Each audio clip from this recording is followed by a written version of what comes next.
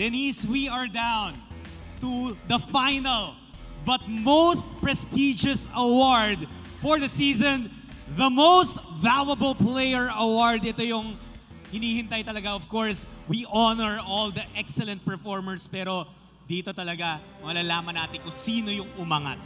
At yung pinaka-exciting nga dito is, again, like what I mentioned when we started this whole thing, 2 taon din natin, 2 seasons din natin na miss itong Lee Awards and the MVP. And you know, since the inception of the PBA in 1975, the Most Valuable Player Award has been given to the player whose incredible performance on both ends of the floor has pushed himself, his team, and the entire league to greater heights. Denise is right. In the 45th season of the PBA, we did not name an MVP as we only played one conference, but the award makes its comeback. And now, we present the criteria, which is based on accumulated statistical points. Meron din po mga votes from the media, the players, and the PBA Commissioner's Office. This means that being an MVP is not just about the stats, but also the winning drive and yung character na the league would be truly proud of. Now, the last 6 MVP awards were won by one man, Junmar Fajardo. But today, we will be crowning a new MVP. And here are our nominees.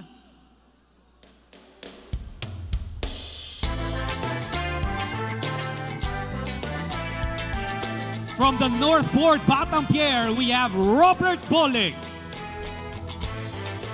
Mula sa TNT Topang Giga, Mikey Williams. From the Magnolia Chicken Templados Hot Shots, Calvin Abueva. At mula sa Barangay Ginebra, San Miguel, Scottie Thompson.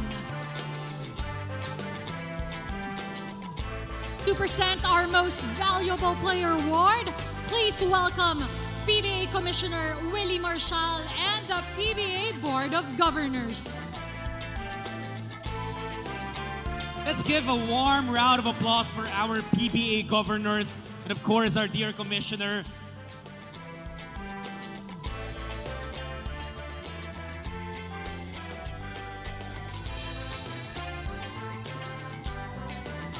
Ito pong individuals na nakikita natin, our governors and Denise, they were the reasons kung bakit nagkaroon pa rin tayo ng PBA even though a lot of us, you know, were affected, badly affected I would say, by the pandemic. Ginawa ng paraan ng ating board at ni Com na makapaghandog pa rin ng pinakamamahal nating laro at liga sa ating mga PBA fans. You know, when we talk about the sacrifices, the devotion, and everything that the athletes and the coaches had to do, kasama din dito, syempre, napaka-importante yung lahat ng sakripisyo ng lahat ng PBA Governors Board at lahat po ng bumubuo ng PBA. And now, handa na ba kayo, PBA fans?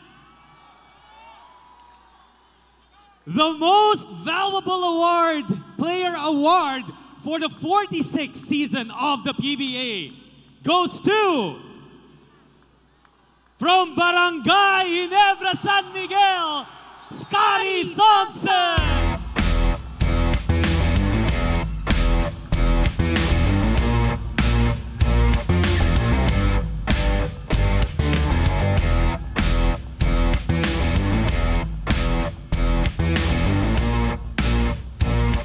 Finals MVP, a Governor's Cup Championship, at baka ito rin yung magpapasarap pa dun sa season talaga ni Scottie. What a 46th season it was for this man. I am excited to see what Scottie has to bring in this upcoming season.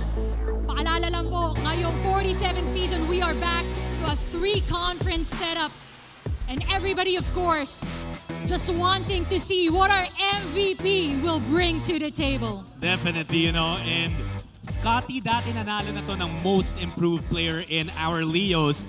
Now, taking home that coveted MVP merch. And the results, yung nakuha ng Barangay Ginebra, We can even go back, Denise, to the 45th season where they won that lone conference in the Clark bubble. At yung pinakahihintay din ng ating fans. Once again, your MVP, Scottie Thompson of Barangay Ginebra, San Miguel. Ngayon po, we will give the floor to your newest MVP for a few words from Scottie. Wow, grabe. Hindi pa rin ako makapaniwala, sobra. Gusto ko lang magpasalamat syempre kay Lord God na binigyan niya sa akin to. And of course, sa lahat ng sumusuporta, buong Barangay Ginebra, and sa buong PBA fans, kung hindi dahil sa inyo, hindi namin makuha tong mga award na to. Sobrang deserving lahat ng mga nominees. So, of course, gusto ko rin magpasalamat sa kay Boss Al, sa lahat ng governor dito, sa kasama ko, and of course, sa pinaka-boss namin, Boss RASA, sa walang sawang suporta at pagbigay ng mga kailangan sa team. Yun lang, maraming salamat, and sa lahat ng mga players and sa family ko, sa asawa ko, na andyan palagi para sa akin, and tinataas ako. Thank you so much. Palakpakan po muli natin ang PBA 46 season most valuable player, Scottie Thompson of Barangay Ginebra, San Miguel. And of course, we would like to thank the PBA Commissioner Willie Marshall and the PBA Board of Governors.